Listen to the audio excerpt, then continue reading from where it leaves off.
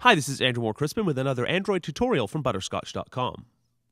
In this tutorial, we're going to show you how to set alarms on your Android phone. From the home screen or in the app menu, tap the Clock application. You'll see the time and date and even local weather information if you're connected to the internet. At the bottom, you'll see a row of icons. Tap the one that looks like an alarm clock. Now you'll see an Add Alarm button, along with any alarms you may currently have. Tap Add Alarm to create a new alarm. Set the time you want the alarm to go off. Tap Set when done. You'll now have some options to customize this alarm. At the top, you'll see a checkbox next to Turn Alarm On. Tap to turn the alarm on or off. If you tap Time, you can change the alarm time.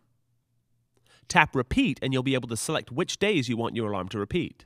This is useful if you want to have an alarm that will wake you up at one time on workdays and at another time on weekends.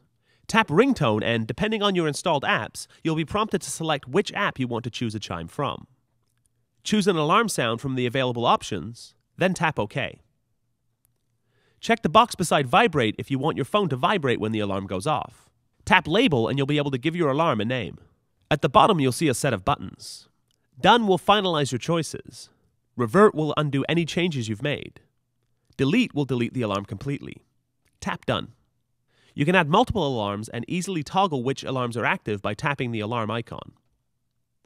That's how you create and manage alarms on your Android phone. For more helpful mobile tech tips and tutorials, visit Butterscotch.com.